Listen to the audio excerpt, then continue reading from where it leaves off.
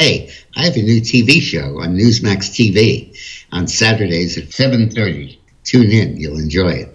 It's very important that we realize the intent of the Biden administration and the Biden prosecutors in going after Trump as they have.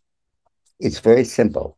They want to distract attention from the Biden scandals and from the ineptitude of his presidency. To see the rest of this video, please go to dickmorris.com/subscribe to sign up for my videos and columns. It's completely free. Or click on the link in the description box below.